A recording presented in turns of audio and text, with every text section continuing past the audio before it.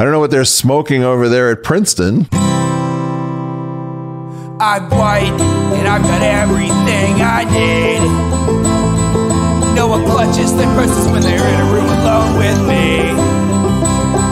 And I can drive for any neighborhood I please at any hour, and the police don't do a thing. So if I see a penny on the ground, I leave it alone and fucking flip it. I'm a straight white male in America. I got everything I need. I'm a guy getting paid more than a girl with a degree. And I can walk down the streets after dark, no one wants to rape me. And I can get a girl pregnant and just as easily flee. Just like my straight white male dad did to me.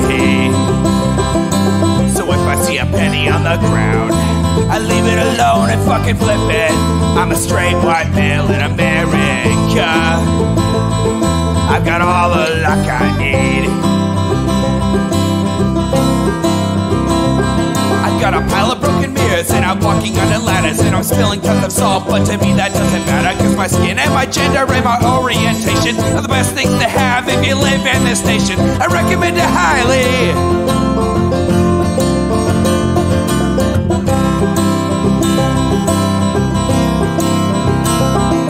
If I see a penny on the ground, I leave it alone and fucking flip it. I'm a straight white male in America. I've got all the luck I need. Shit's gonna work out for me, cause I'm a straight white male in America. I've got all the luck I need. Hey everybody, welcome to the Intellectual Dollar Tree. We do the show live every Wednesday at 7 p.m. Pacific right here on Twitch. That's twitch.tv/Echoplex Media. And make sure you're following my DJ channel. That's David Boohow. I don't know, spell it wrong. Maybe Twitch will find it for you. Maybe it won't. The bot will tell you about it eventually, I think. You can support this project at patreon.com/Echoplex, or even better at eplex.store. Sign up for $5 and you get all of our podcast recordings, the audio and video of them in your inbox the next day. That's a day before the pods come out. Plus, if you sign up at eplex.store, you get a discount on all of our great merch. And we have a new shirt. It's a picture of a cat that says, "Tell your kitty I said pss, pss, pss, pss, pss." And I think once we actually start trying to market that shirt and the other products that I'm coming up with, I think it'll do quite well. Anyway, I'm producer Dave. It's hot in the studio, and you can find me on Grindr. And I am HK Perrin. You can find me on Mastodon at hperrin at port87.social. And it is hot in my place as well. It's warm enough that I can't use color correction to make my face a little less pink because it just washes everything out. So people are just going to deal with Pink Dave. I could change my lights pink. Would that No. We're going to do it. We're going to do a podcast right now, I think. So we're watching something called Council of the Canceled because of course we are. And wouldn't you know it, Eric's on the Council of the Canceled. I don't know who these other people are. The one on the left looks familiar to me, but I'm sure we'll find out about them, or maybe not because they've been canceled. I wish I was as lucky enough to get canceled like Eric. Of the Canceled. And somehow whenever to be a millionaire, Charlotte, I now have a positive sense of, oh, what did they say? You know, I wrote this thinking, okay, I'm not really representing the majority opinion, but a really respectable minority opinion. They weren't disgraced until you called them disgraced, and then everybody looked around and said, oh, they're disgraced? They're probably disgraced. We're sitting here looking metacognitively at our own minds, doubting ourselves, and the power to convene these things. We're sharing the same story. I have a feeling Schoolhouse Rock might be canceled after this. Yeah, that's right. They'll just update the episode. This music sounds like it's for a cooking show, right? Like when they're preparing the ingredients before they make like the best sandwich that you've ever seen, but that also costs more than to just go to the sandwich shop and buy. Mm-hmm. It's very, the music was very... Don't forget to follow us on social media for beautiful food and inspiration. It definitely doesn't sound like they're trying to portray themselves as, which is like controversial. Right. It sounded like they were going to show us the cutest tiny house in the world. Yep. I'm Nicole Shanahan, and welcome to the Council of the Canceled, where free speech prevails. Today, we bring together a group of prominent experts who share one thing in common. Their work has been censored and their integrity questioned, all because their findings challenge the status quo. Yeah, but I bet the difference between these other two is these other two don't claim to have unified physics by themselves on the back of a napkin at a bar in their spare time. I mean, these other two people are probably fucking ghouls too, right? But the level of the claims that they're making is probably going to be slightly less intense than what Eric has claimed to do. Potentially. Well, I don't know. Yeah, like I think you're right. That's probably the most wild claim you could make. Together, we can shed new light on their perspectives and learn from their insights, no matter how inconvenient they may be to those who wish to silence their voices. Welcome to the Council of the Canceled, an idea that has been born from several of these conversations and realizing that damn, $2,000 worth of mics and about $3 worth of ideas. Much a trend at hand, and that there's enough of us that maybe it's time for us to have these conversations in larger groups than one-on-one, where we just are being interviewed, telling our story from our own personal standpoint. I think we now realize there's a wider issue, not just nationally, but globally. And many, many expert voices have been silenced. What does that mean? Many parents have been. I don't know, but the portable air conditioner that doesn't have a hose going to the window so that it's blowing cold air out the front and hot air out the back is probably actually a good metaphor for the thing we're watching, if I'm going to be completely honest. Yep. Silenced. There's a whole mechanism that we're realizing is at play to silence opinions that are dissenting against the status quo. I feel like Eric seems like the kind of person who would be so out of touch that he doesn't know how an AC works. These are very serious things, but I want us to set a vibe for this. And I think the vibe should be light and joyous and productive. Well, you got to at least make Eric leave. Because we've been in the middle of it in our own lives for quite a while. And there's some joy now in sitting together in a group and actually talking about what we're going to do next. So here I am in our first council with Jay Bhattacharya, Eric Weinstein, Mike Benz. Many of you know them, follow them. They have been incredibly inspirational. They have been up against the... Is that another AC or is that like a dehumidifier? Re-platform thing. I think they're both portable ACs. To X. And so today we're got a lot of stuff going on in this room where we are going to unify some of the common threads that we have been talking about. So now I know who two of them. Jay Bhattacharya is like a fucking COVID grifter. Eric is just like an all-purpose grifter. And I didn't catch this other guy's name, actually. She kind of went over it real quick. It doesn't seem that their names are in the title. Right now as a decentralized, this is bespoke podcasting. Reseating of representative experts. So here we go, guys. I mean, how are you feeling right now? How many times have you been told you're anti-science today? I mean, what I want, Nicole, is that there should never have to ever be another council. Does that mean that they're canceled, though? This is really, really weird. I don't think any of them have been canceled. They're more popular than they've ever been, except for the guy on the right whose name I don't know. Maybe he actually got canceled. Maybe he like worked at an Old Navy and folded the clothes wrong and got fired. Nobody ever thinks about that poor motherfucker when they talk about being canceled, do they? I would imagine that, like, if you're going to say that you're canceled, it's more than just, oh, someone said something mean about you know, my grift. Run in a way, you know, like you've been kicked off of Twitter or something, you know. Institutions welcome the kinds of dissident voices that have been shunned aside during the pandemic and else.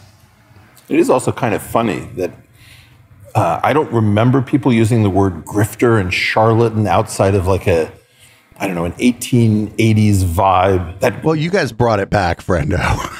This is your, go look at the mirror. You are the reason. Yep.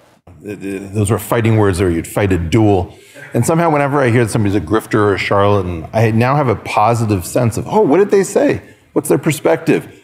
Have they written anything I can read? And I don't think that that was the initial intent of these campaigns against such people, but it is backfiring in kind of a humorous way. Right. It's the same thing with science. I mean, when someone's called anti-science, I think, oh, they must know their stuff. What can I learn from this anti-science person? Because if the science establishment is against them, then they clearly have ideas or research. But wait a minute, this is just pure contrarianism for its own sake, right? This isn't like, this isn't like one of those like, oh, show me the money. It's like, I'm not going to believe that you have any money, even if you show it to me. Like, science says that it's bad to eat parasite eggs, but you know, this guy over here is anti-science. You know, people call him a grifter because he sells all these parasite eggs for people to eat. And it just so happens that, like, you know, some of the people that eat them are still alive, and they talk about how great they are not being allowed in for a reason. And this gets to something I think we were talking about before, which is about the really the self-destruction of trust in institutions that do the gatekeeping of ideas that provide, you know, sort of the consensus building architecture that ends up being implemented in policy or being implemented in public health or censorship decisions or government decisions. Notice they never have any problem with the stuff that gets implemented as a new iPhone. Better television, faster vehicle. Or, like, you know, exactly like I was saying, like, I'm pretty sure most of them would agree that you shouldn't eat parasite eggs. Maybe not the guy on the left. But yeah, like, maybe they would. You know, just because, like, it's anti-science to say, like, no, just because, like, science says I'll have an 80% chance of dying if I eat this specific type of parasite. Those other 20% of people must be onto something. Yeah, they all seem to be so happy about it. And the fact that we're all talking about these labels as being badges of honor, that they must be right because the institution. And you know what? I haven't heard a single person tell me that it killed them. So I don't believe it. I don't believe there are those people. That they must be right because the institutions are opposed to them, I think gets to this question about what is the role of these institutions in our country, how they developed, how they lost that trust, what can be done now. And we hear this term democracy a lot, and they always say these terms together, democratic institutions. And we were talking before that I see there being two parallel tracks with the role of institutions in censorship and cancellation. Is he talking about science? Because science is not a democratic institution. Just because most people believe something doesn't mean science. It's like scientific consensus. That's not what he's talking about, though. He's talking about like public health agencies and whatnot, which are also like a. But they're well, hold on. They're like abstracted, like one abstraction away from democracy, because a lot of those people are appointed by your elected officials, okay. So they're not. You don't vote on, you know, the HR person at the FDA. So it's like abstracted. Yeah. It's abstracted. It's oversight from elected officials. Yeah, I would say, like, even then, like, those specifically and explicitly and purposefully are not democratic institutions. Right. These people get mad at them and call them the deep state because those people don't get fired every 4 years, essentially.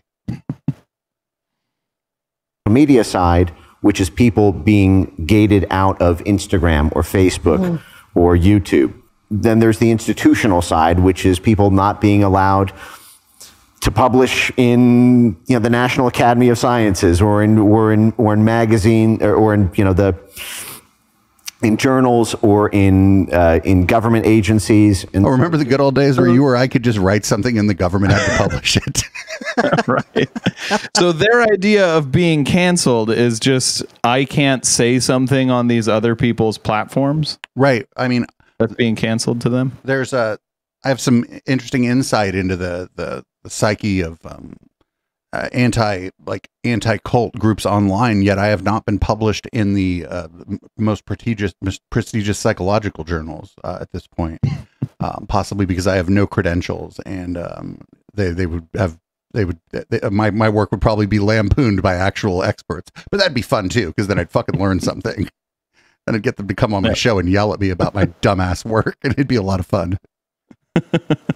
Those two things, I think, intersect with each other, and they're each their own sort of problem for reseating institutions to represent the people rather than a cloistered set of interests.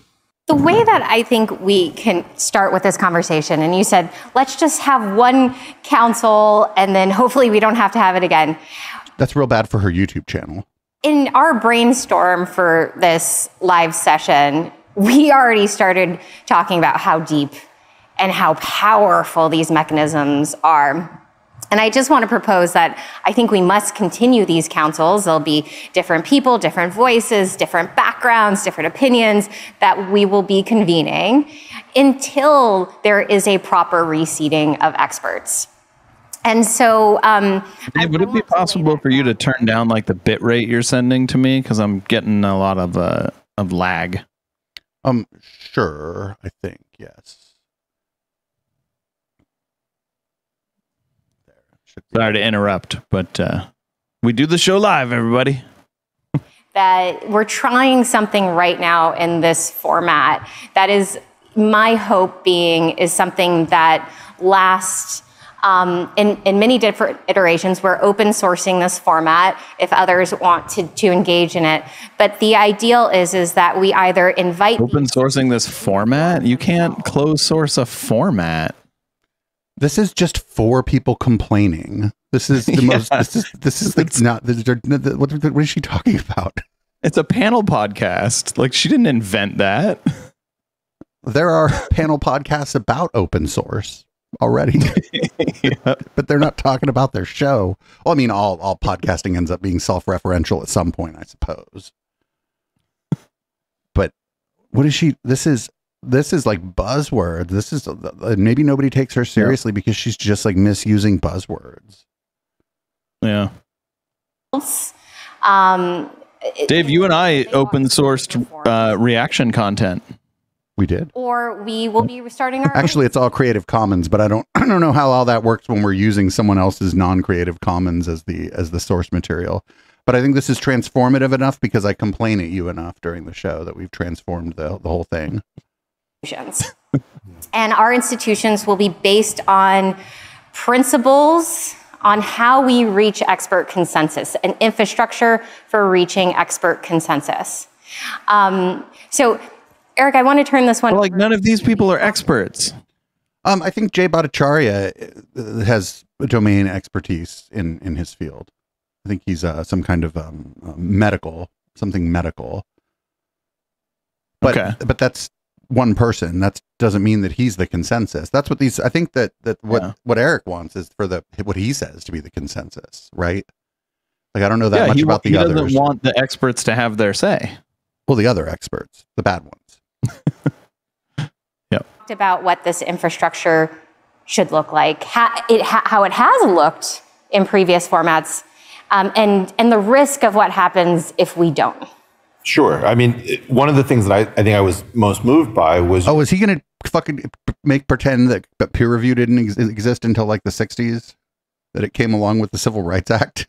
Concern that by creating consensus in this new way of taking the dissenting portion of the expert community and deciding that they suffer from some strange psychological malady or incompetence, or that they're bizarrely self-serving.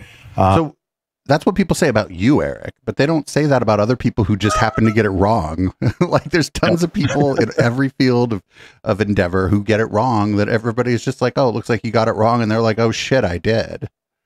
They're like, what, here, let me see your work. Let me take oh shit. Oh, good job. Hey, hold on. Hey, can I have that actually? I think you might be telling on himself a little bit. This seems oddly about him. Because, yeah, there's other people in the fields of physics and mathematics who have gotten it wrong. It's starting to look like a lot of the stuff in string theory might end up not panning out. And I don't think everybody's just going to call all those people a bunch of cranks and charlatans. Michio Kaku, they will, but we've already done that. But no, they just got it wrong because they're like on the bleeding edge of knowledge, and they're going to get. I think anybody on the bleeding edge of knowledge has to accept that they're going to get a lot of stuff wrong. Yep. Like I think he's just mad that people call him those things because he is those things. The institutions have been running their own credibility into the ground, and you can see this across different disciplines and different fields through the polling data. How much confidence do you have in medicine, in journalism, etc.? Even science, in particular, that's with disastrous correlation, not causation, though. Right. It could be the rise of conspiracism. It could be the rise of people like Joe Rogan becoming hugely popular among like middle class white guys in my age cohort, because we're a pretty big part of the conversation now. And like, I think it depends on how you frame the question too, because do you trust science? That's a fucking stupid question. What do you mean? Like the question is meaningless almost. And if they say, do you trust all of the, government science and public health institutions all the time? I'm like, not all the time. And also, like, if you asked everyone, do you trust, I don't know, the planet Jupiter? And like all of a sudden, within the last 10 years, far fewer people trust the planet Jupiter. It probably wasn't anything that Jupiter did. I don't know. You seen the way it's been looking at us the last 10 years? Health under COVID. I think that what you're trying to do is you're trying to say, each time you buy a consensus by doing character assassination against dissenters, you're actually destroying the long-term respect in that institution. How many people still feel the same way about UPenn, Harvard, and MIT, my three universities, after those disastrous testimonies before Congress? So what you're seeing, I think, is... but most people don't even know that congressional hearing happened. And most people I have a generally neutral position and opinion on most universities because I don't really know much about them. I know that the universities he mentioned would tend to lead someone to making more money in their field. And that's about it, actually. Your plan seems to be to offer the institutions a way back by saying, here's how we would come up with a protocol for figuring out who are the stakeholders and the representatives of the public in the expert community that are being silenced or being maligned or pre-bunked or whatever crazy terminology will like, again, Eric likes to pretend that he's part of the expert community, but he's fucking not. Like, he's a finance guy. Like, he's not. He has experience in physics, but he's not a physicist. Like, he doesn't do physics as his job. He's a venture capitalist. Right. He's like that guy. Like when I go to a fucking, like when I go to a party and people find out that I'm a DJ, there'll be some guy who's like, oh, I used to be the biggest DJ in the world and all this. And I used to play this and that and this and that and this and that. I'm like, oh, where do you play now? And a lot of the times the dude's lying about how influential and it was always a dude. You're never gonna run into a woman doing that. She'd be like, oh, I used to try to spin records. I wasn't very good at it, which is fine, right? Or she'd be like, oh, I used to spin some records. We threw a few parties. It was fun. Like, but he's like the dude. He's like the dude at the party, like complaining about the DJ and saying that he used to DJ 15 years ago and that he would have rocked the discotheque at this party, but instead he's like fucking doing meth in the bathroom. Yeah, and like you dig deeper and it's like he was never a professional DJ. Like he came out with some weird material and everyone was like, this is awful. And then he started talking about how all the DJs, how the institution of DJism is not good. We need to. I mean, there's some problems in that industry, but definitely some problems in the industry. A lot of the same problems of the YouTubers. A lot of white guys. Scenes in a minute, right? So that's wild. In essence, what I see and this is your suggestion, maybe you're too modest to sort of make it, is let's try to use the campaign to push the experts back into the institutions from which they were ejected. We know who these people are. You weren't ejected. You went and worked for Peter Thiel because the money was good. Yep.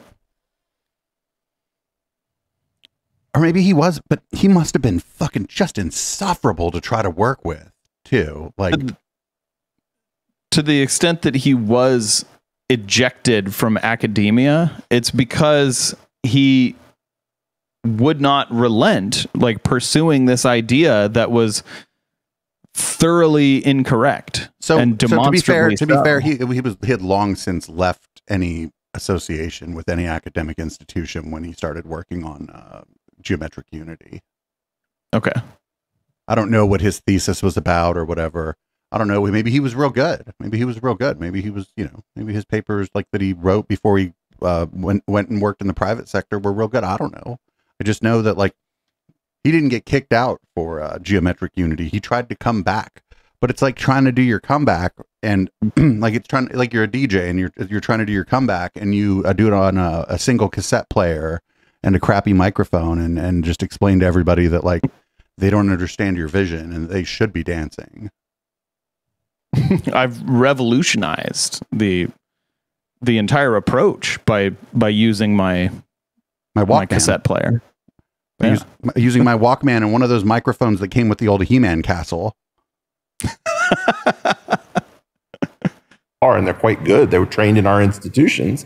And if that fails, then we have a plan B, which is that you grow the camp. So either kill it or grow it, and you kill it by reseeding the experts inside of the institutions. And if you can't kill it, you grow it and you make sure that you have an alternate plan B.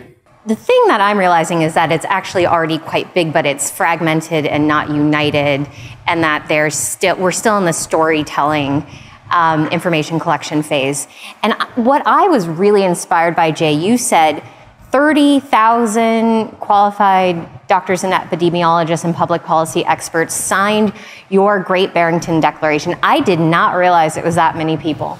Yeah, I mean, almost 1 million regular people signed it, but many of the regular people are tremendously impressive. But with the particular expertise in epidemiology, medicine, I think like 30,000 people signed it. What that tells me. But okay, so epidemiology is the study of infectious disease. But medicine is a broad field, right? Like the people involved in medicine, like I got treated at a public hospital when I broke my arm, and people there were great. But I don't think any of them were an epidemiologist. They all work in medicine. Probably that would include people like an acupuncturist, right? Oh, definitely included acupuncturists. Okay, yeah. 16,000 of them were acupuncturists. Probably. I'm just making that up. Don't email me. Nicole, is that the center, which basically labeled the Great Barrington Declaration as a fringe idea, was not actually a fringe idea. Exactly. And in fact, I have to tell you, I myself was fooled about this point when just because like tens of thousands of people believe something doesn't mean it's not a fringe idea, though.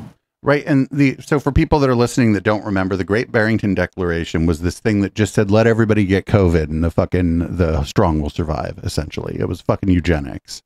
That was the the criticisms of it from people who are less inflammatory in their rhetoric than me were just like, well, this is bad medicine. This isn't how we stop the spread of diseases. This is, bad science. But it was eugenics. And that was why it was probably so off-putting to so many people. Yeah, it was like that. There was some like senator or representative in Arizona who was like, we should just let grandma die for the sake of the economy. It's that kind of thing. You tell all the individuals that they're individually fringe, that they don't find each other. Yeah, exactly. And so like I wrote this thinking, okay, I'm not really representing the majority opinion, but a really respectable minority opinion back at the time. Mm-hmm. And now when I look back, I'm not so sure that that's true. Well, they're projecting. I mean, I really feel like in general, when somebody says fringe or charlatan or grifter or guru or ne'er-do-well or whatever, what they're really doing is that they're telling you about the weakness of their position and trying to make sure that they strike first. To be honest, can we all admit that there's a little part of our brain that sits around saying, gosh, so many bots said this terrible thing about me. Maybe it's true. And oh no, it's that same. Remember we're watching Oh No Nora a couple weeks ago, and she said that the fucking people criticizing her don't show their face, that they're bots, that they're paid by Scientology. It's the argumentum ad Madison Star Moonum, where you're most likely NSA agents, you're bots, you're trolls. Yep. It's everyone who criticizes me is not a real person. Right. It's like one of the, we can't all be experts in everything, but as soon as somebody starts telling you that, you're like, oh, you're full of shit. Yep. And like I'm through this conversation, I'm becoming more and more convinced that Eric would eat the parasites. We know that this is a psychological defect, that our brains weren't trained for an era in which you could buy 10,000 accounts that all scream the same thing, and yet we're sitting. Wait a minute. Then how do we know that somebody didn't just buy 10,000 fake epidemiologists or fake chiropractors for the signing of the Barrington Declaration? Those were real people. They put their real name in there, and would they go and background check everybody that signed this? You think, like, imagine that just background checking 30,000 people that are claiming to be medical experts signing your open letter. Think of the amount of time and money that would take. They didn't do that. Why would they? Cognitively at our own minds, doubting ourselves, and the power to convene these things. We're sharing the same story. They got you too. They got me on this, and here's how they use that language. It's only by creating an aggregate set of information that we learn what the techniques are. But we don't have that many words for con artist. We have like con artist, grifter, charlatan, snake oil salesperson. Yeah, I think those are like the four, actually, right? I mean, there are others, but there's only four. Those are the four main ones, because I'm in this space all the time, and I see what people are, the descriptions people use for people like Eric all the time. I guess somebody could be a hack, but I think that's falling out of favor. We could probably come up with more, but yeah.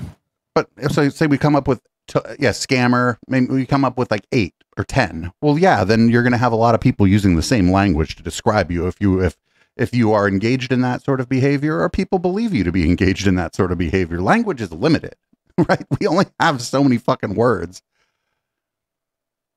Like, oh, this tree running around. These people keep calling me a tree. Pick up on one thing you said. I think is super important. The experts that we're talking about, what we're talking about is making sure that the people are represented in these institutions. These dissenting voices often represent regular people, that are hurt by the majority decisions. And so reseating these institutions with experts, really what it means is it's putting the representatives of the people in the halls of power when the discussions are being made. I mean, that's partly my thinking with the Great Barrington Declaration. All these people were being hurt by these lockdowns, by these school closures at scale. The lockdowns didn't happen. School closures did.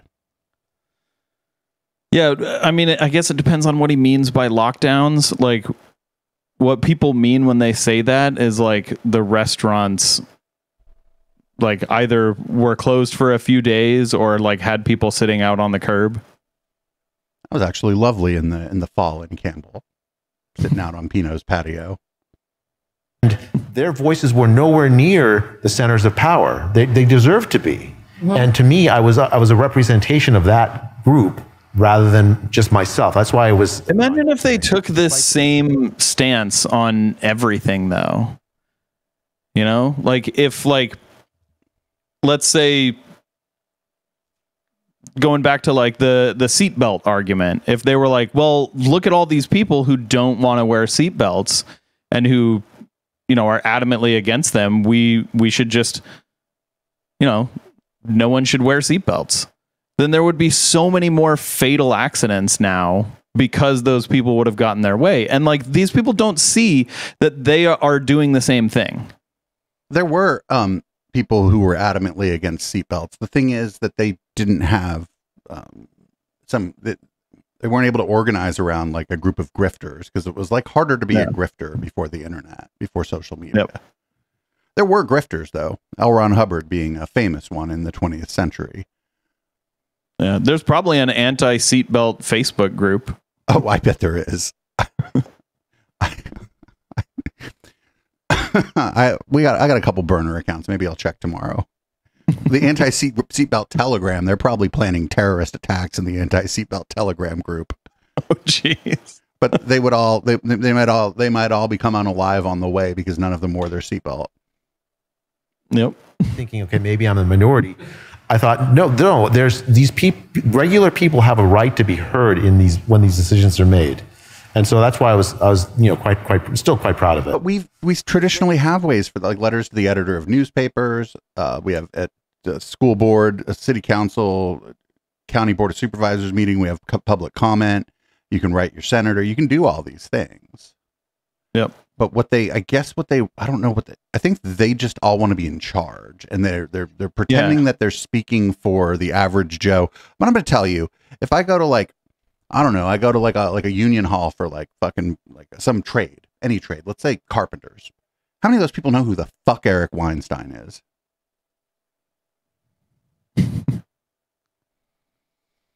Labeling has a self-fulfilling prophecy aspect about it.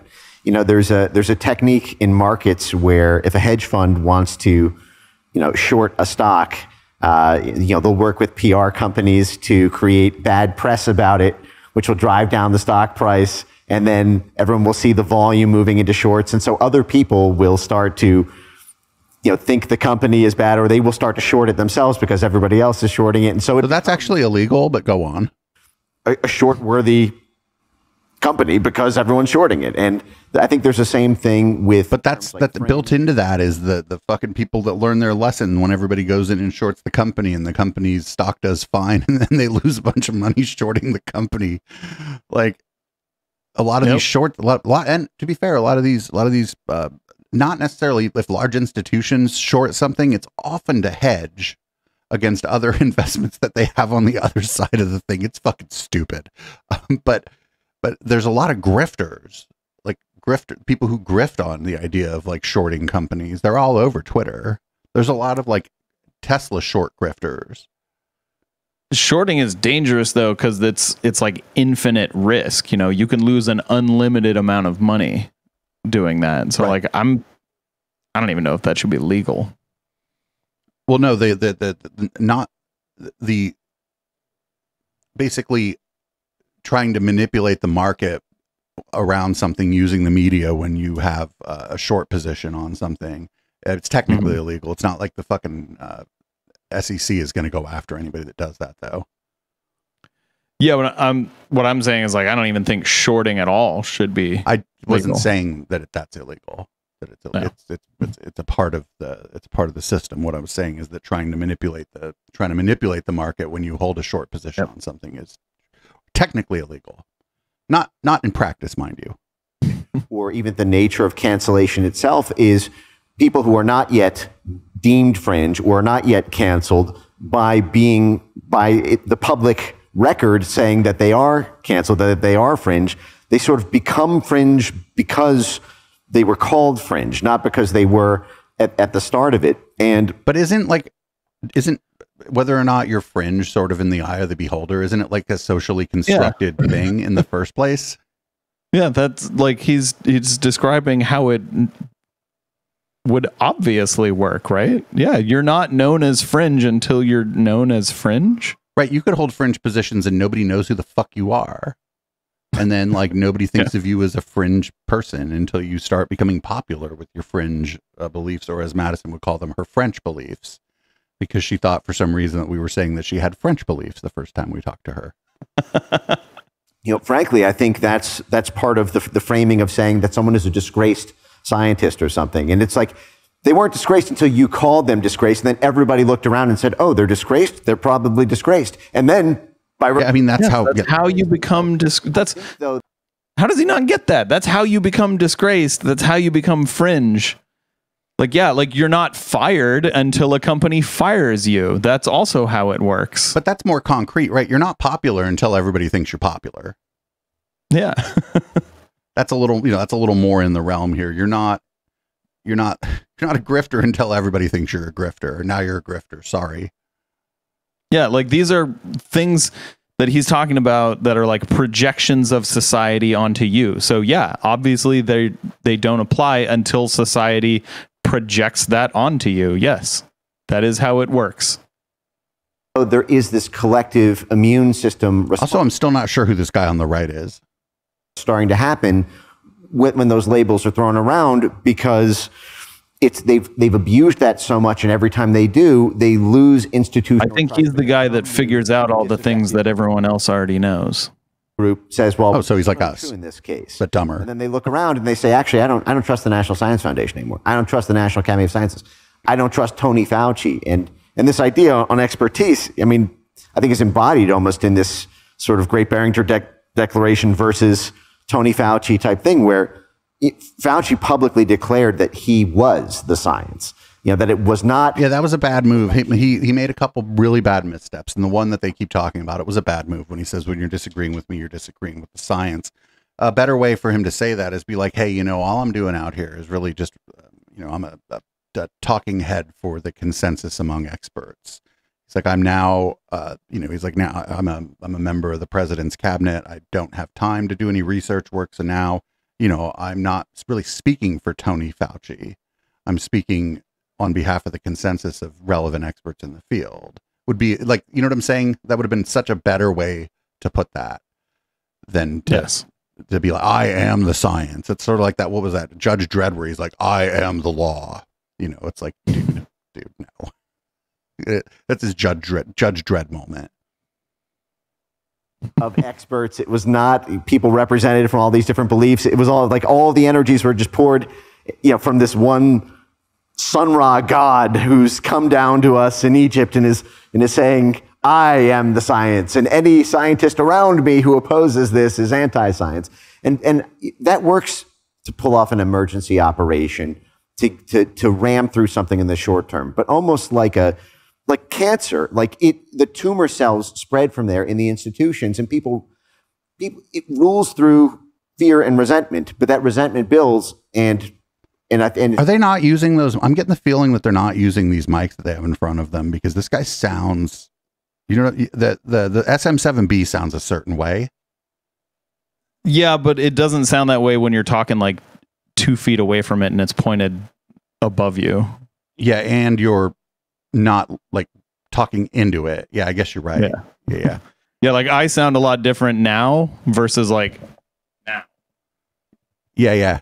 And if you're moving back and forth, or if you're in an in-between space, it's going to be kind of in and out a little bit. Yeah. Well, I don't want to spend too much time on that. That was my fault this time, actually. Institutions. And I think we have an exciting moment in history now where the opportunity to change that course is here. There's this thing with an adjective, a profession, and then a proper name.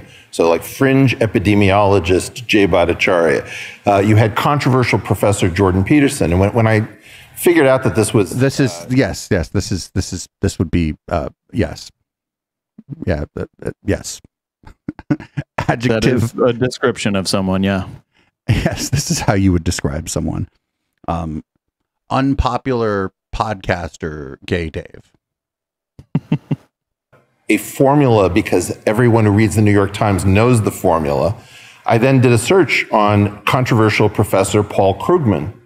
There was not a single hit on all of Google, because even though he was a professor and he had been controversial, that formula is never applied to people who aren't in the crosshairs of the thing. So we are dealing with this much more developed architecture to take out dissidents. Yeah. And Nicole, you do have the coolest one, Dangerous Woman. Nicole Shannon. Well, so I have a few new tags, and they didn't start showing up until after I announced. The New York Times call her a dangerous woman? No, I don't think anybody called her that. I mean, somebody probably called her that, but that's Twitter. Because like Eric was talking about the New York Times. But Uncorrelated. there's now these databases in which your name will be associated with all of these tags. And those tags will be fringe, conspiracy theorist, dangerous, Daily Beast. Yeah, pseudoscience, very common. So Great. the old saying goes, if the shoe fits, wear it. So, you know, if those adjectives apply to you, yeah, you know, own them, I guess. And being controversial, or just be upset about them. I think controversy in and of itself, just the idea that there's controversy around something is kind of neutral. Yeah. Like, it's not necessarily that it's bad that you're talking about things that are controversial. It's like, it's more important, like, and I guess that's different, I guess, saying someone is controversial versus saying that the topic they're discussing is controversial. Because I talk about controversial stuff on here all the time. But nobody knows who I am, so there we go. Grifter, we had talked about that one, but I don't think that that's like an official Google tag yet. But, you know, I've seen articles in which I'm in that have these tags under them, and I'm like, oh, this is a database. This is preempted. This is not something extracted from a general algorithm. Somebody has my name on a list, and that name is being associated with these tags, and those tags are going out with these major mainstream news articles. And I never seen this before, and I feel like people are just tagging an article. Yeah, yeah. Like when I tag things that are like on mainstream platforms or whatever, I'm not necessarily tagging for accuracy. I'm tagging so that that people who would search for those things find my content. Yep. It's not dishonest really because they're tags. Of running an open internet. But it's the reality we live in. And you had described it as a digital scarlet letter in which you're walking around the real world, but everyone's looking at you, and they not only, it's not a visual tag, it's something deeper. It's a cognitive tag. And so let's get into that, because Mike, you had shared. Yeah, that guy's name's Mike. Before we went live, this idea of not just reactively labeling individuals, but you can now preemptively do so through cognitive vaccines. Yes. What? So this is this whole mad science. There's a whole field of the science of censorship, and it's totally rejuvenated the social sciences. You know, the social sciences have always had a little bit of an envy, I think, of the. They're starting to sound like. What is that? Like targeted individual? Is that what it's called? They're saying that they've been like, so the idea of like pre-bunking or like inoculating people against misinformation and disinformation, it isn't about character assassination. It's generally about like people like me spotting things that are kind of coming up from the fringe that are starting to get popular in fringe areas, and then mainstreaming those ideas within the proper context. So that if those ideas do become popular, normies, as if I'm reaching the normies. Well, some of the people that consume this content are normies, so that normies are already aware of what it is, where it comes from, and what the underlying assumptions of it are, so that they aren't like blindsided by the fucking tunnel children. I mean, yeah, I guess I guess he's right, is that it's an inoculation, but I think, you know, more importantly, the inoculation is, and I lean into this a lot, but the inoculation is more about patterns of behavior and patterns of patterns of thinking, ways of addressing the audience, ways of interacting with communities that you can spot no matter what level of expertise you have in what subject, where you can be like, this is a way in which this person's being, you know, manipulative of their community. This is a way in which this person is trying to toy with language. This is a way in which this person is trying to martyr themselves over something minor, so that people like attach themselves parasocially to them, like as if they're fucking Jesus and shit. And so I think that's the better inoculation. And I don't think these people are ever going to talk about that, because one, I don't think they know what's going on anywhere. But two, if they start talking about that stuff, they're going to have a big problem, because they also try to inoculate people in the same way, or in a similar way, but just in a different direction. Sense that physics can be very accountable, and chemistry, a lot of people associate that with real science, and that there are sort of real social scientists, but a lot of it is, just so stories, or it's not really as hard and accountable. And that has started to change as in the post-2016 environment, when misinformation and disinformation became really sort of a government public policy initiative. It started to infuse all the universities and academics and researchers with hundreds of millions of dollars of grant funds that come from everywhere. They'll come from the National Science Foundation. They'll come from the Department of Defense or DARPA. They'll come from the state. Do they not see this as like a valuable effort to like try and combat misinformation?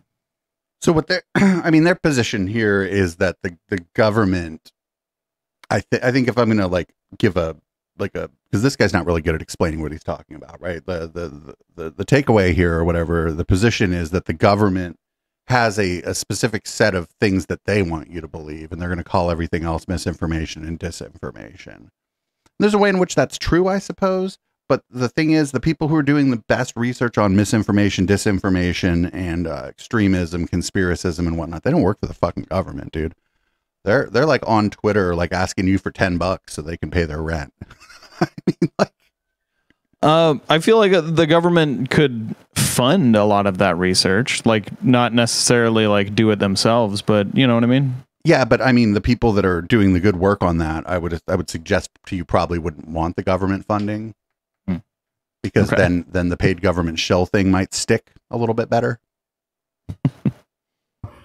Even USAID grants and Department of Homeland Security grants, and this is nominally about stopping the spread of misinformation online, which is sort of gets to the direct censorship side. But then there is a secondary field of research around the psychology of belief in wrong thoughts, which is if there is a government policy around public health, for example, vaccines might have adverse side effects. And the Department of Health and Homeland they do, but they're rare and generally mild. Security will now fund. And they list the side effects when you get the vaccine. Like every vaccine I've ever gotten, I've got a sheet of paper that says like, here are the known possible side effects. And they list out all the side effects. And they usually include things like headache, nausea, allergic reaction, all the things that could happen from taking pretty much anything. But does it list that your wife left you? Because that's what I found on VAERS. It does not. I've never noticed one that said that.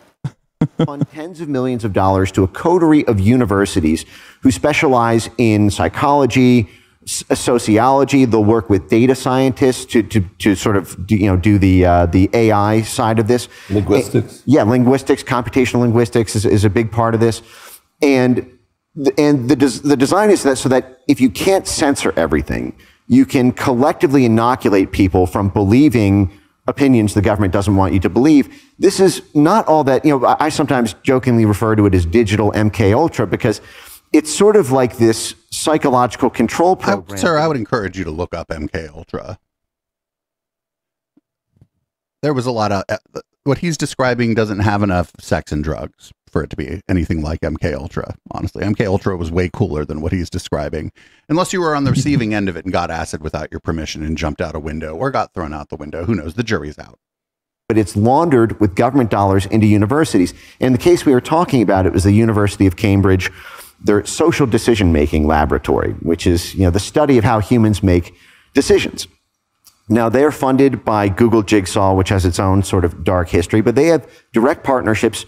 This is a British psychology lab that's partnered with the Department of Homeland Security here in the U.S., CISA, the notorious agency that was putting out videos telling children to report their own parents and family for disinformation if they questioned COVID orthodoxies. Our Department of Homeland Security... I'm not sure that that's true. And also with our State Department's global engagement. I'm going to go with probably not true. I have never heard of it, so I'm right there with you. Probably not true. I would have probably found it before you did, because I am like at the bottom of every fucking rabbit hole. Center, which was busted during the Twitter files for mass censorship and mass flagging of thousands of accounts. but they are laundering. Sorry, did they Twitter did that? The Twitter files.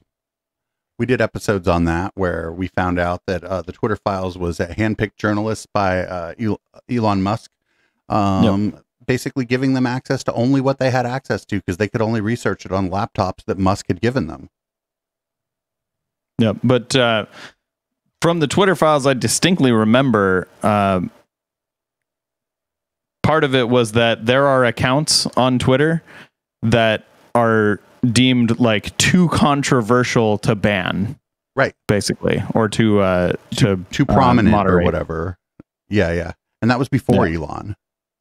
Yeah, that and to, the argument, and I'm sympathetic to the argument that there are some people who are well known enough that it's in the public interest to know what fucking bonkers shit they're posting on Twitter. Russiagate affair, you had U.S. intelligence laundering things out to Christopher Steele and the MI6 networks out there. You have... God, I want to believe in the PJ. The Department of Homeland Security laundering out to a British lab whose ultimate goal is to create a psychological vaccine against fake news. Do they use those words? They use those words. They have glitzy 10-minute promo videos. They have. You can go on their website and you can see the hundreds of studies they've done. They just put out one. I mean, really, that's just like critical thinking skills, right? And I'd be curious to see these videos, and I'd be curious to see whose work they stole without crediting them. I'd be curious to see how many people that I'm friendly with on Twitter who they definitely just lifted concepts from and didn't credit, because that's probably what's going on there. Well, like if you're talking about, protecting yourself from misinformation, from believing in misinformation, what that takes is critical thinking skills and like actively pursuing using those critical thinking skills all the time, which is where a lot of people, like even people with critical thinking skills, fall down on it in, a few or maybe quite a few or maybe even like very many areas in life. Like Eric, for example, Eric Weinstein probably has reasonable critical thinking skills. He just doesn't use them for these specific areas that are kind of his, sacred cows that he believes in and just refuses to apply those skills to. So I could use myself as an example. It turned out that the story about J.D. Vance fucking a couch wasn't true. I didn't care. I immediately tweeted about, remember like maybe 15 years ago, everybody was running around going, fuck your couch. So I, of course, tweeted about that in J.D. Vance. Because, of course, he just seems like a guy who would fuck a couch. Right. But it turned out that it isn't true. I didn't delete the tweet because it was a banger. Even though nobody retweeted it, it was a banger. Susceptibility test, which in 2 minutes you can deduce how prone an individual is psychologically to believing false headlines. And it's the most ridiculous, politically rigged. It would be a great joke if it'd be a comedy movie if it wasn't a horror, a slasher horror to our democracy.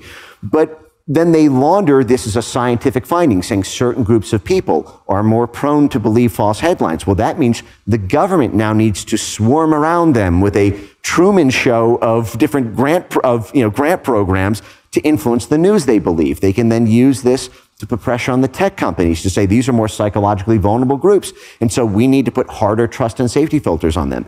This is the sort of thing that we used to call intelligence work. When we're trying to go into a region and psychologically prime people. So that we would be calling this, if you were doing it on your own citizens because you think that they're the subject of propaganda, this would be counterintelligence work. Yep. News narratives coming out of the Voice of America or Radio Free Europe. Something that America is known for having absolutely never done, right? Never, ever, ever. Not once, ever. Not until COVID. Especially not in like the 60s. Certainly not times. during, certainly like never Congress, during the Cold War at all. Yeah. Publicly. And sometimes in a comically bad way. Yeah. Pump money into the university system. We'd get researchers to sort of validate something scientifically. That would be picked up by CIA proprietary media like Voice of America. And then that would create this surround sound ecosystem within the country, and people would believe that, and it would redound to U.S. interests. But now it's our own government doing it to ourselves, and that's also preventing experts from even publishing. So this guy would have been against Radio Free Europe. I don't know if people know what that is. The Radio Free Europe was during World War II. There were powerful transmitters were purchased so that information, oftentimes we call it propaganda, from the Allies made its way into the countries occupied by Germany and Italy. I would probably be against that too. Because the moment you cross that tripwire, you're now interfering with a government operation. Well, it's preventing it. And we have talked about the collusion as well. It would be one thing if it was Radio Free Europe continued after and was then putting anti-communist propaganda out into Eastern Europe, if I'm not mistaken.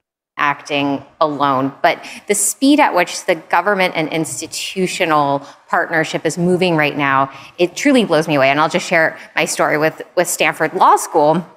A few weeks after I announced publicly I was running for vice president with Bobby Kennedy, I get an email from sweet Charlie Munger from Stanford Law School, who has the big conference center dedicated to him because he's such a lovely, wonderful guy. I'd sat in multiple meetings with him. We talked about, how we're going to use the law school to work with all of these innovative new technologies in energy and ecology. Very excited. And I get this mystery email from him saying, I think you should sit out your conference this year. This is a conference that I helped design, I built from nothing, called Future Law.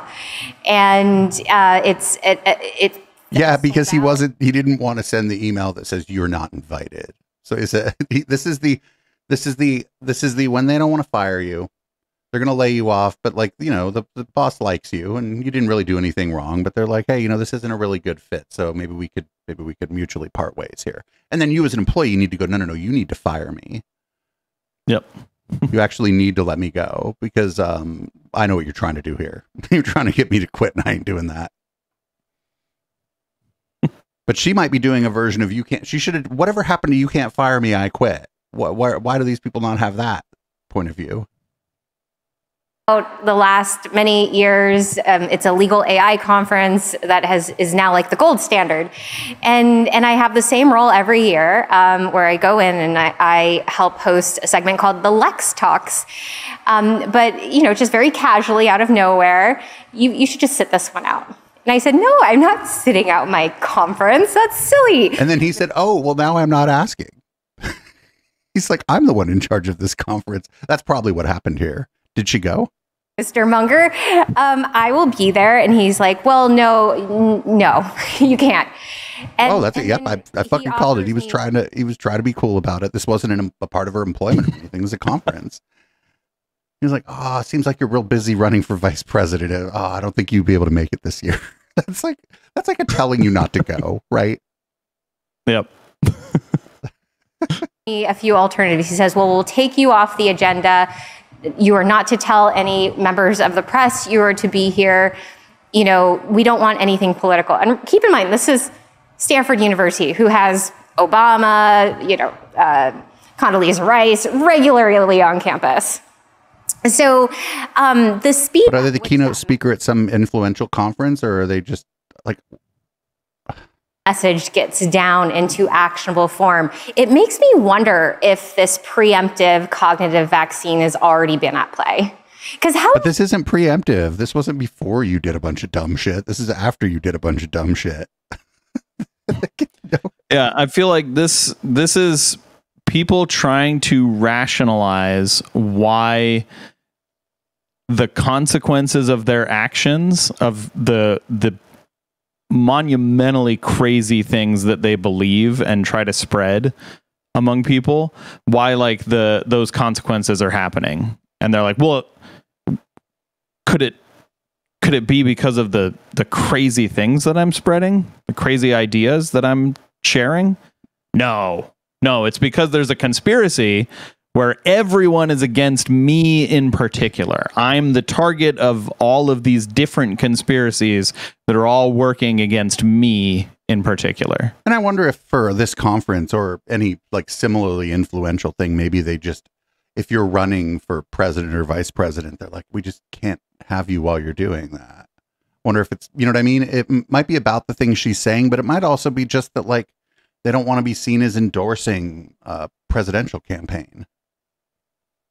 Could be that too, yeah. Because maybe that's not the point of the conference. This is a conference of legal professionals. Yeah, and I correct me if I'm wrong, but I don't think Obama has run for anything since 2012. If I was him, I would have run for the hills. Bought a nice big house and just fucking bought a lot of guns and been like, hippity hoppity, get off my property. How else would you move that quickly? Yeah, well, I'm fascinated at that interplay between the government and institutional favors for favors relationship. We were talking earlier about this bizarre set of twin programs at the National Science Foundation. One of them is called the Convergence Accelerated Track F program. The other one is called the Secure and Trustworthy Cyberspace program. And, you know, in the charter documents for these programs, which distribute $100 million to this web of universities, Stanford, for example, got a joint Stanford's like the heartland. Yeah, they got a joint $3 million grant for just for. Oh, they're not going to say it. They're talking about the Stanford Internet Research Observatory or whatever it's called, where they monitor trends of misinformation. They're not going to they're not going to name it, but I think that's what they're talking about. The gal that I think the gal that ran that, I think she wasn't fired or anything. I think she moved on and has been taking a lot of interviews, and she seems great, actually. I don't even know if she's gone. Maybe she's taking a step back, or maybe she's taking interviews. Online, misinformation, which was in the public health space and in the political speech space, but in the documents they structure it in a really cute way, which is to say, misinformation is an attack on democracy. It's a threat to democracy.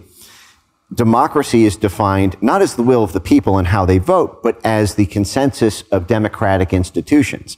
And so anything that is misinformation, which is basically defined as something that goes against that consensus of democratic institutions. Well, they're defining it as people, too. So you could say 99% stuff that they're accepting of, but if you hit that 1%, your total being is censored. Your total being and identity is misinformation. Is that true? I feel like that is not true. Right. If not, like I think most of the people whose work I admire, I would suggest that I don't agree with them even 99% of the time. Because that's a pretty high fucking number, right? Yeah. I'm wondering why she's saying this. Like, she can't possibly think that that's true. Like, your entire being censored would mean you're imprisoned, right? Isn't that what that means? Yeah, I don't know what I mean, I think we've been talking about this the whole time on this show since episode 1, essentially, is the conflation of censorship with even rude criticism. Like, rude criticism is just more speech, right? Like calling Eric a grifter or charlatan or a dumb fuck or saying that he has delusions of grandeur or any of those things. That's not censorship. That's just more speech. Yep. They just don't like it. Yeah. They don't like when other people enjoy the same rights that they enjoy. Oh, it's fine until those rights are used to criticize them. Yeah. Case, you were going to do origin stories. I at some point got the phone call. Your research is correct, but if you don't lay off of that, you will never have a career in academics again. And it's remarkable when the soft indications that you should stop aren't working because the person is convinced, oh, no, it's good. But you did fuck off and you went and worked for Peter Thiel. So it worked, Eric. I was trained to think critically. Also, like, I don't think that this happened. I don't think anyone's ever said to him, like, oh, everything all your geometric unity stuff, that's perfectly correct. So again, he wasn't in academia in any sort of way when he did geometric unity. Okay. So whatever he's talking about then, like, I don't think that someone said, like, oh, all of this stuff is correct, but you shouldn't talk about this or they're going to kick you out of academia. Right. Like, if it's correct, anyone in academia would say, like, oh, this is correct. It's good work. But, like, it goes against mainstream, so maybe, like, talk about it carefully. Right. But yeah, Or you should absolutely talk about it. It's correct. it also could have been that his work in mathematics and physics were good, but that he was just a fucking pain in the ass. Right. Yeah, maybe he's paraphrasing a little bit. Right. I think that like requires the fewest assumptions based on the things that we know to be true. I'm allowed to consider all possibilities and all hypotheses. And then when you're told, well, actually, science doesn't work that way at all. And strangely, you're told, and it's just sort of almost in pain. It doesn't work that way. You can't consider every single hypothesis in science. It absolutely does not work that way. Like, who has the time? Yeah. I'm serious. Science has never worked that way. You know, you can consider that there's not any such thing as gravity, that it's all just ghosts pushing stuff towards Earth. But like, there's no way to test that, so you can immediately drop it.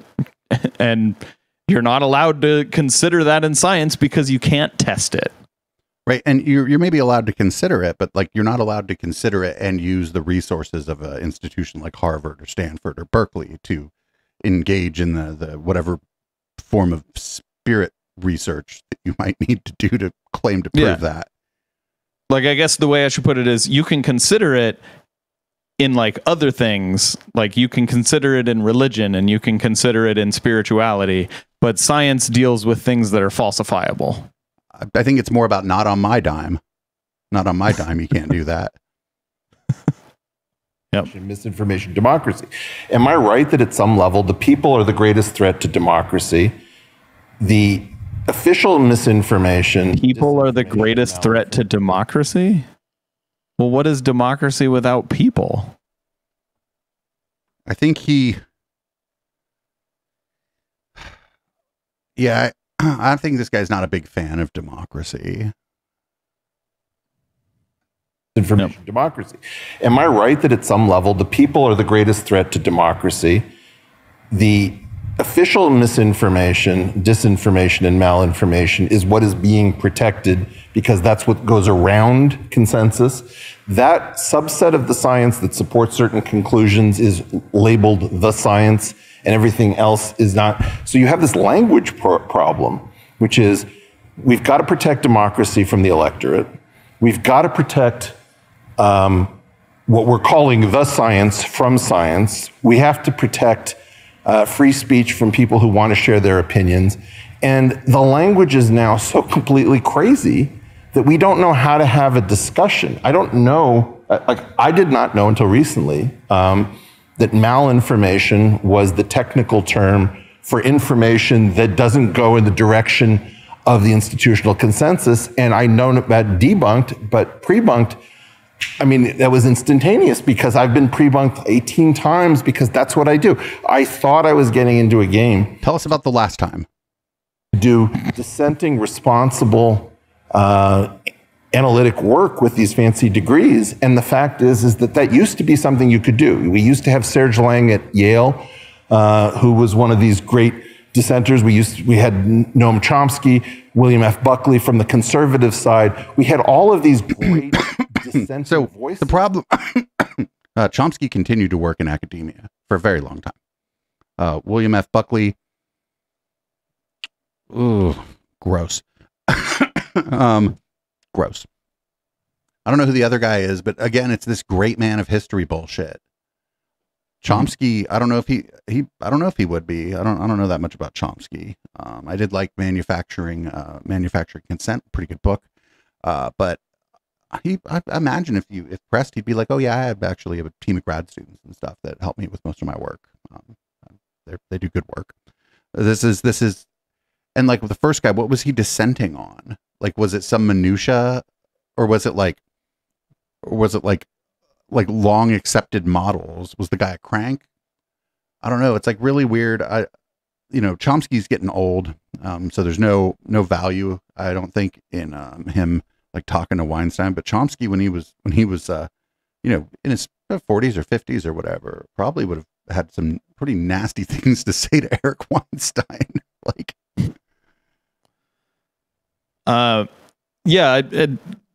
depending on what you're dissenting on, it could mean that you're your work would just be worthless. You know, like as a biologist, if you don't believe, for example, in evolution, you can't do most of biology. I guess you could work on specific problems, right? But yeah, I mean, you're not gonna overturn the consensus. Yeah. But like, you know, you can't even do the science because you have to accept biology, or you have to accept evolution to understand like most of biology. You could do lab work and your lab work would be just fine. Yeah, that's what I mean is like you are relegated to areas where like, you know, you don't need to work within what we already know. You know, you can just kind of work in these tiny little areas that it doesn't really matter. I don't know. There've been literal creationists who have been pretty prominent biologists. So I think, yeah, but just compartmentalize. Yeah, exactly. They work in areas where, well, no, they just don't take their creationism with them to work. Or that, yeah, it could be that. That gave America power through cowboy intellectualism, and now that's gone. I've seen firsthand the mechanisms, at least within science, how this works, right? So, cowboy intellectualism, a great man of science bullshit.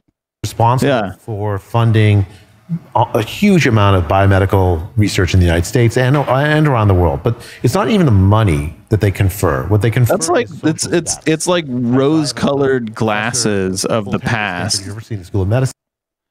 The past of science, that it has never worked like that. Yeah, it's great man of history theory. Yep. Or hypothesis, or bullshit is a better way to describe it. Yeah. One of the main reasons I was able to get that position is because I was successful getting NIH grants, right? It's a social marker. And what they do is they send out, the heads of these institutes, Tony Fauci, will send out requests for proposals with like essentially telling you what they want from you.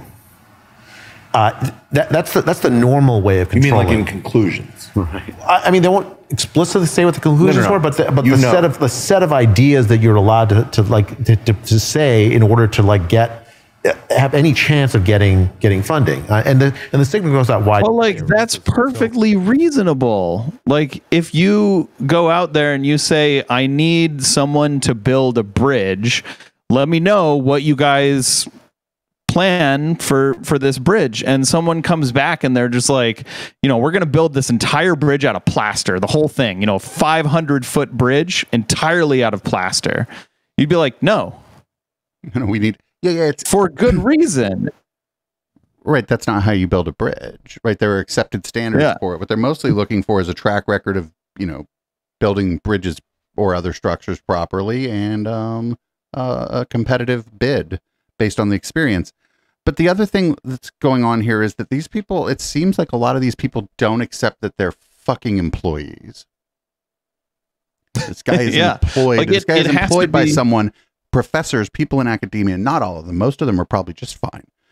But this idea here that now that you're a professor, you don't have to listen to anybody. Well, like these people should just try getting, I don't know, any other job and see how that works out. Like, I don't know why they think that this is how it should be in academia, that you should just be able to like not do what you're asked. I mean, if they can fund all their own research, go for it. But yeah, like it has to be like, you know, regarding these proposals, it has to be something reasonable for them to want to put the funding into it. It can't be just ridiculous, wild ideas that like, sure, maybe they might pay off, but like the vast probability is that they won't. It's like 99.99999999999% chance that it's just wrong. Like this hypothesis that they have is just wrong. Right. Not everything. If you remember in Ghostbusters when Peter Venkman lost his job because his research was into ghosts. Well, that's a movie. It wasn't real. Also, Peter Venkman was sexually harassing his students. So, in the movie? Oh, absolutely. I don't remember that. I think I watched that movie when I was a kid, and I haven't watched it since. And it's very directed. And it didn't, I don't think it always used to be like this, but like the very top of the institution says, here's the kind of science we want you to do. Here's the kind of inquiries we want. And that essentially constrains the set of things that scientists are allowed to ask. Because I don't want to not get tenure. I mean, I don't want to be on the outside. Yeah, the qualified queries. Yeah. Maybe if we tease that out to see if it dovetails with what Mike said. Am I reading you correctly that the NIH might put out a proposal saying current misinformation about public health threatens the lives of Americans? A request for proposal. We want to study how disinformation propagates online that undermines confidence in our medical institutions. I'm 99% and the sure. argument is subsumed in the request. It's saying, how should we do this, as opposed to maybe there's actually a lot of dissent and we should be talking about why have many experts lost confidence? If they're going to do that, and I don't know this for sure, this is just my assumption, but if they're going to do that, I would assume that the thing that they're taking in like the premise has already been established by previous research. Right. Otherwise, they would be asking, is this misinformation spreading in a way that is harmful to society? But I feel like you're right. I feel like that's already been asked. I feel like that's a fucking, that bell got rung a long time ago. As soon as the first country started spreading propaganda to influence another country, we figured out that the spread of misinformation can destabilize your society. Otherwise, intelligence organizations wouldn't waste their fucking time doing it. Yep. Products in these protocols. Eric, that's exactly what happens. And it has real consequences for the health of the American people. Yeah. Right? The American people have invested millions and millions, tens of hundreds of millions of dollars, for instance, on prevention of Alzheimer's disease. And for decades, the NIH only permitted hypotheses were from a very narrow range of thinking. Amyloid plaque. Amyloid plaque. Yeah. And it turns out very likely that it's not the most it's not, at least not the proximate cause of Alzheimer's disease, that we needed other kinds of thinking. Well, the establishing paper, it turns out, was... Who was it that figured that out? But for a decade or more, if you were in this field, you could not get an NIH grant unless you took that as the main hypothesis you did. But right? then So next you're going to be questioning the food pyramid or what causes ulcers. Or saturated. So even at the time that we were given the food pyramid when I was a kid, the books were old, and the food pyramid was already known to not be really necessarily how everybody should eat healthy. And the cause of ulcers being bacterial probably was a result of an NIH grant, or maybe a grant in some other country. Like, that was a huge discovery, but it wasn't. They didn't figure it out on a podcast. Yep. Nerd humor. I mean, but that's the problem, right? So science needs to have people. You can't put a scarlet F for fringe on every single scientist that has a different idea. Mm-hmm. It makes no sense. It just kills science, and it hurts the health of the American people. Yeah, we're in a tough situation. So maybe this is a good time to talk about remedies, because I think each one of us have been really focused on what are the tools available to us to reseat our standing.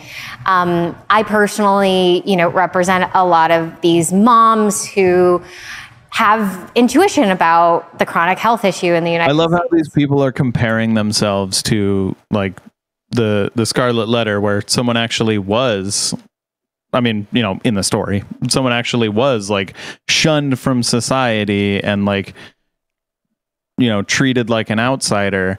And they're like, yeah, that's just like me and you all in our podcast room. And moms have been under such incredible, and dads too. It's usually the mom that smells it first, but the parents. Let's talk about well-meaning parents looking for remedies. I know that parents out there. But you're preying on those people.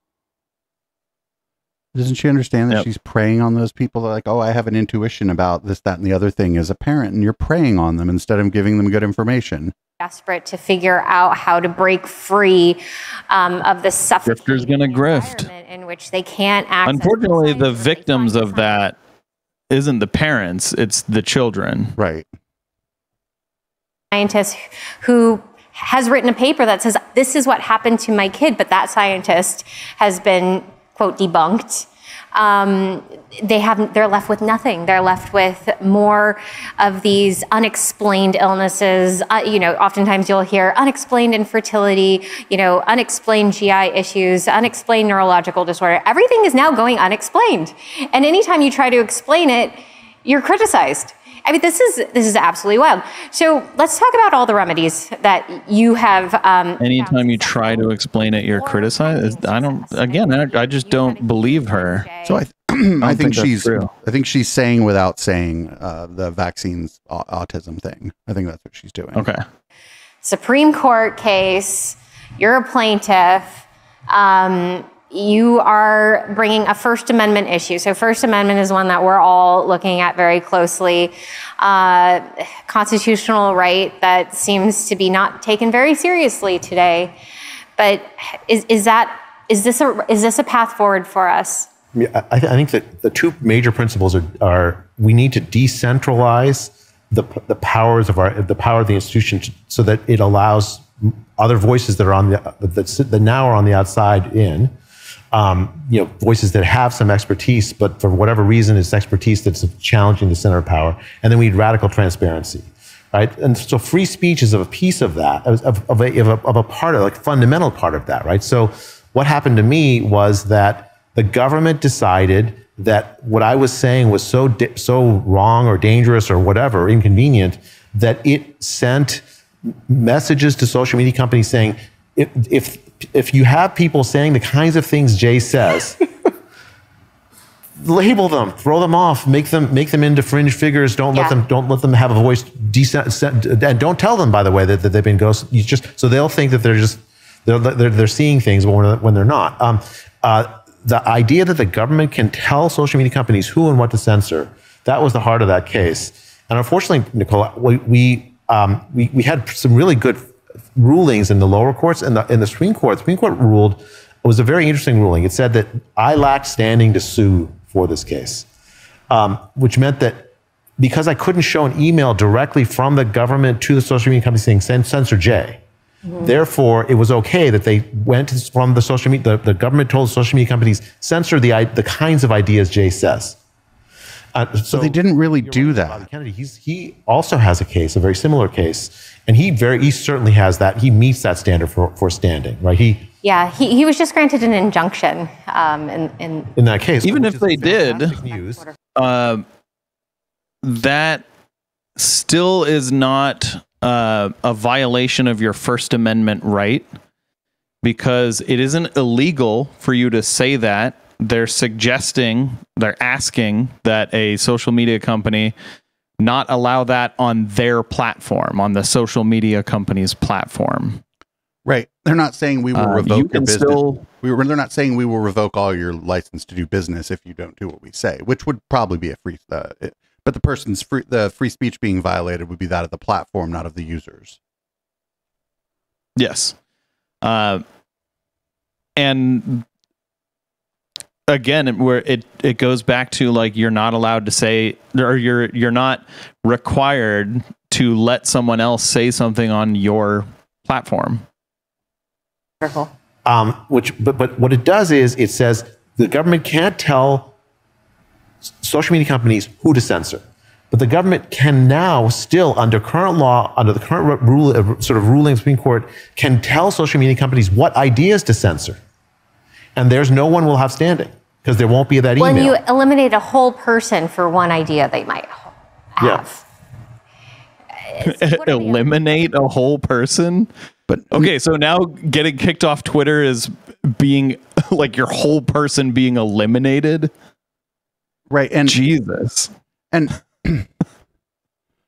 not just that, this guy's a huge social media following. Cases. We need remedies. We need case law. We need direction. We need guiding light. Well, I think for this we need Congress to act. Because the Supreme Court, I've sort of lost a little hope in them. Well, how do we what party right now do we vote for if we expect Congress to act, or what?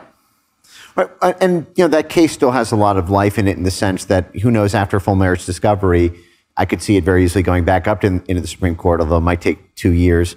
But for my part, we've been talking about institutions and reseating institutions and the role of trust in that. And I do think that institutions actually sort of naturally reform as trust breaks down, and the reformation of the institutions is part of the trust reinfusion process. But that is being stopped right now because the government has capacity built this coterie of thousands of different outside organizations to artificially preserve that, what's left of their trust, by cancellation tactics and censorship tactics of anyone who amplifies so-called distrust. And so what we were just talking about with the National Science Foundation, with these two programs that they have there, they define democratic institutions as government agencies, and the media. The media is actually listed as a democratic institution that misinformation endangers, which means anyone who questions official media narratives is in the crosshairs of $100 million in taxpayer spending to the University of Stanford, to the University of Washington, to the University of Cambridge for these psychological vaccines. And I do think if you were to get rid of the government's gargoyles that defend the artificial gargoyles of trust, and the state of play would just be how people feel about these institutions, there would be an organic social media wave. There would be an organic response by elected representatives being responsive to seeing that. I've seen this personally dozens of times where change doesn't start in Congress. Congress doesn't take action until it's already on the tip of everyone's tongues, and they know they will be made a hero by sponsoring this bill or by forming this investigation committee, which means the onus is on the people to put it on the tip of everyone's tongues. But okay, then be more influential, be more persuasive. A North Korea-style mercenary censorship army being capacity built, subsidized by the U.S. federal government to do this. And so I do think if you were to tear down those gargoyle firms, these institutions like NewsGuard and these university centers that we're talking about, and this NGO soft power swarm army, that those institutions would naturally reseat. If you can't be right, be loudly, vehemently wrong. But I think it would be, and this is something I very much appreciated Mike saying on his Tucker Carlson interview. One of the things that you have to do is you have to understand what's motivating this from the perspective. Nobody gets up in the morning saying, how can I be evil and censor good people on the internet?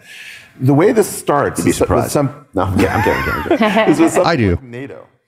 And the idea is that the people in that permanent class inside of Washington, D.C. and in Brussels say, look, there's certain things that are so important to the functioning of the world that they cannot be endangered when you take a pulse every 4 years of a country like the United States and say, well, where are we at the moment? Because what they call a populist is somebody who has not been pre-vetted by the two vetting organizations. The old model of democracy, from Millard Fillmore into the present, is that there are two parties. Those two parties are supposed to nominate people who are broadly acceptable to the institutions, and then all of us get a binary vote, which is supposed to express our hearts' dreams and hope for the future.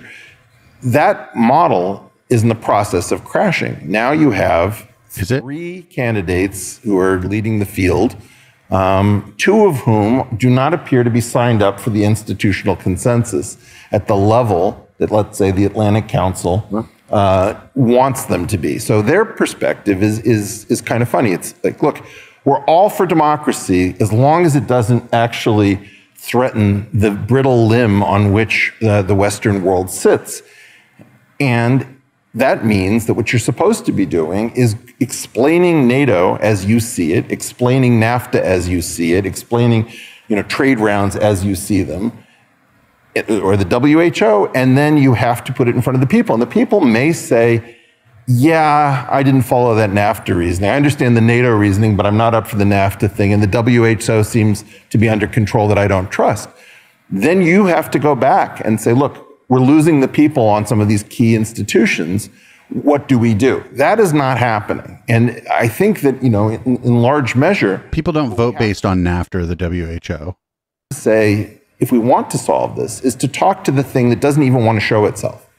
The thing that doesn't want to show itself is sitting there saying, God, these people go on and on about democracy, and they don't even understand how dangerous the world is. Just let us do our job. We have just seen in the Democratic Party a process that is not explained on Schoolhouse Rock, where a person suffering from dementia, clearly visible to people who have televisions and who can get YouTube, that this person has walked away from the race, leaving us with the vice president that nobody seemed to want, dropped out super early because she couldn't raise money. That's what she said. There was also that Tulsi Gabbard thing that suddenly nobody can remember. Literally, like 70 million people voted for her as the VP. Yeah.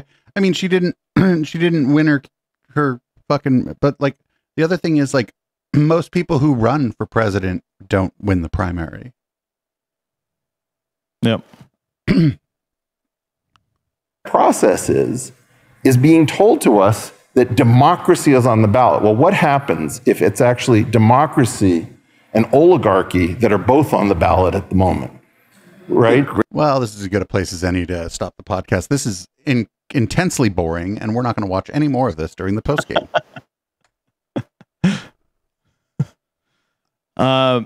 Yeah, that was. They definitely lived up to the title, the Council of the Canceled. They were extremely entitled, which is exactly what someone is when they call themselves canceled. That's just a big red flag saying, I'm the most entitled motherfucker in the room. Also, you have to have platform and privilege to get canceled in the first place. Yep. Well, that's been the show. HK is going to read it out. All right. Thank you for tuning in to Intellectual Dollar Tree. I almost said How the Tech Are You, which, by the way, if you haven't checked it out, we do that on YouTube. But thank you for tuning into the Intellectual Dollar Tree. We do this show every Wednesday night at 7 p.m. Pacific on Echoplex. Twitch.tv/Echoplex Media. If you want to check out our other shows, you can do that on echoplexmedia.com. And if you want to support us, you can do that on patreon.com/Echoplex or eplex.store. If you are listening live, stick around for after the song, where we'll be doing Red Light, where we continue the show and we change the color of the lights and the contents of our drinks. If you're not listening live, then check us out sometime. Now, this is Boomers by Periscope.